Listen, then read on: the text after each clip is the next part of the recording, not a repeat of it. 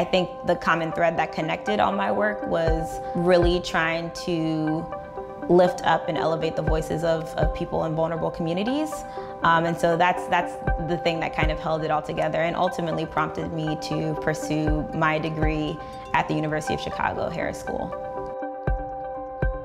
One of the great things about the Harris School, and generally I think about the University of Chicago, is that they do try to promote interdisciplinary learning. And I had the opportunity to take classes not only at Harris, but at the social work school, at the business school, and at the law school. And I think it made me much more of an informed policy wonk than if I would have just strictly taken all of my data classes. But I think that's something that Harris promotes when they talk about being a good policy decision maker.